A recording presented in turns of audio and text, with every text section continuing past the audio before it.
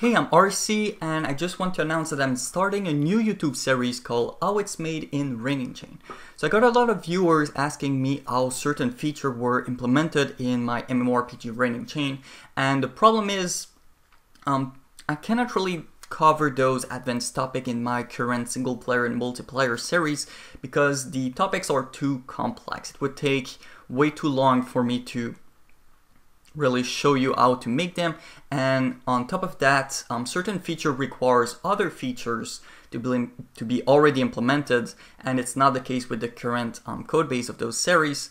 So it's really, I simply cannot talk about them in those series. So what I'm planning to do is to start this new series that will allow me to cover in detail more advanced feature and topics.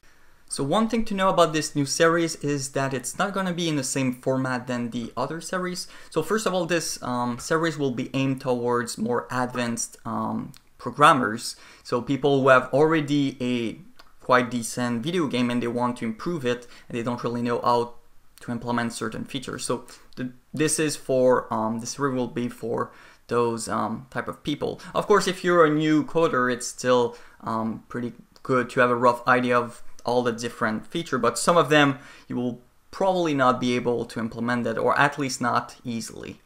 And most of the time there are some stuff that I do for Raining Chain which will most likely be overkill for your own video game. For example, I use custom compression and stuff like that that I would not recommend for a small game, but for a game of the size of Raining Chain, it's worth doing. So anyway, I'm gonna go over the Raining Chain overview, so do an overview of the overview real quick.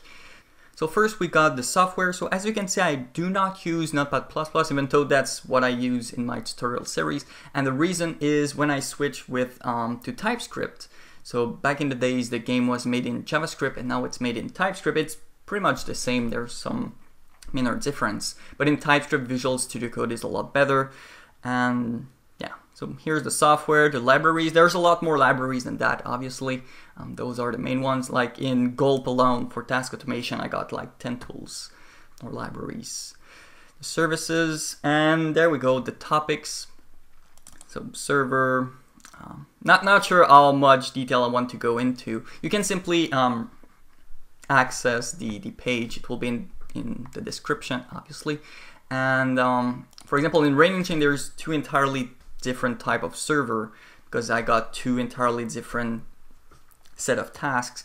So one of them is to send files to client and one of them is to handle game logic. So because those are two separated tasks, it's better to split them. Anyway, I don't want to get too much into that. File system, a little bit tricky because like I said, I'm using TypeScript, so everything needs to be compiled before being pushed on the server. And on the server, what you want to do is to pack all the file into one file, so it's less queries to the server. MongoDB, quite standard. Data communication, difference detection, map image.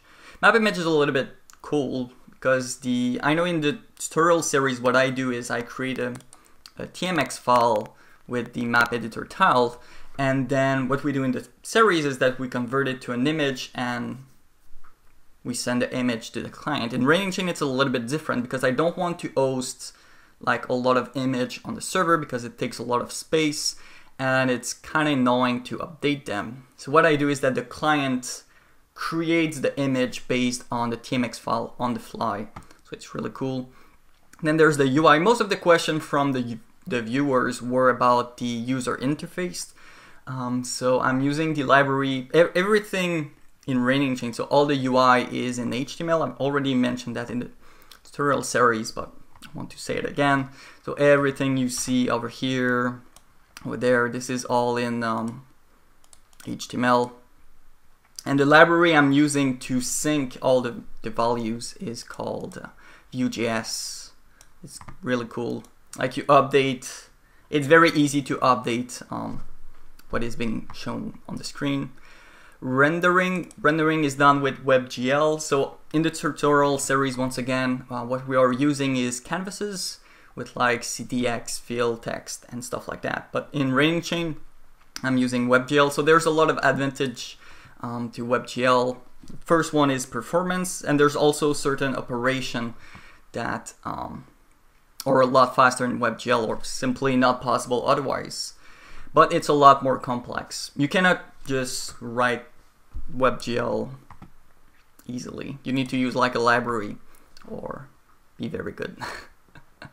Quest, map logic, pathfinder, pets, boost, collision. Collision is something that I guess most video games will have, so I'm probably gonna cover that pretty soon.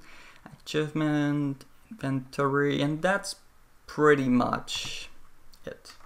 So how it's gonna work is that in every video I'm gonna cover one of those topics, and basically what you need to do right now is to post a comment about what topic you want me to cover in the first episode, and based on the comments I will choose the topic I will cover.